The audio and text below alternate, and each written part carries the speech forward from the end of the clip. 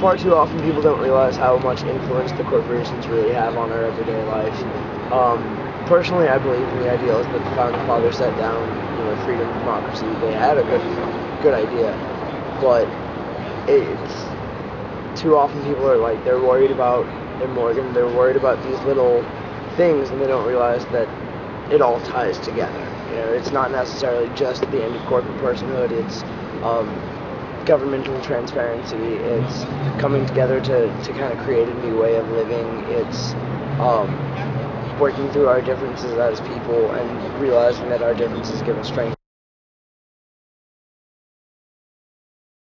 What's happened here in the last couple of weeks, or in the last couple of days at camp, has been us learning to decentralize and go by consensus and really experience what democracy really is. And they just think that you're trying to stir the pot to cause trouble, or they get too wrapped up in the message from the media that it's a hopeless battle and all of that really negative mind frame of you can't change it, why try? And we wholeheartedly believe that we can change it.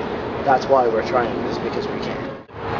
People are given free rein to do as they wish, meaning they can find out what responsibility means in some of the most irresponsible manners.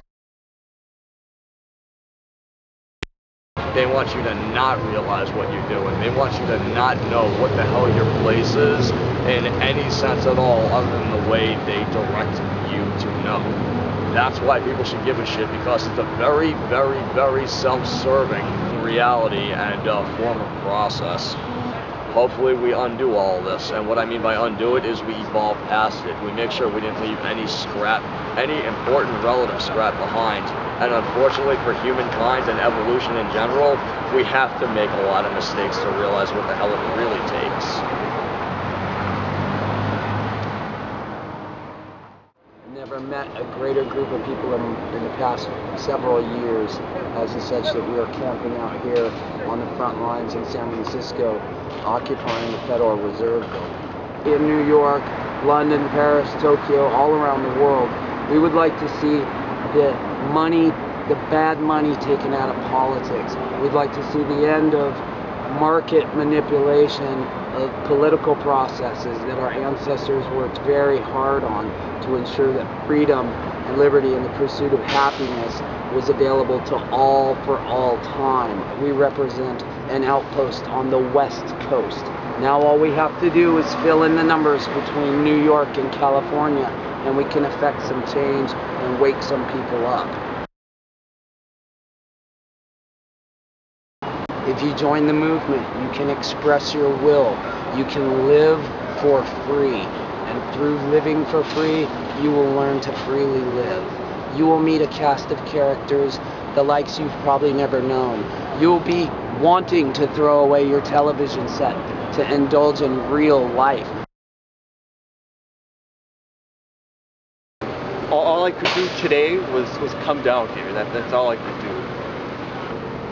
First you walk past and you see the people, and then maybe the next day you come down and you sit and listen, and the next day you come down and maybe you make a sign. The factories in my hometown are still shutting down, and I have an uncle who is just laid off. It makes you angry to see everything that's happening, and it feels like there's nothing that you can do, is what it felt like.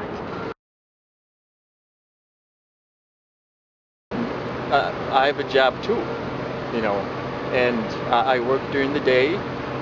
I mean, if everyone were to give 30 minutes a day, if everyone were to show up at the same place half an hour a day, that'd be a whole lot of people at once. It's sort of like going there and seeing that there are so many people who feel the same way.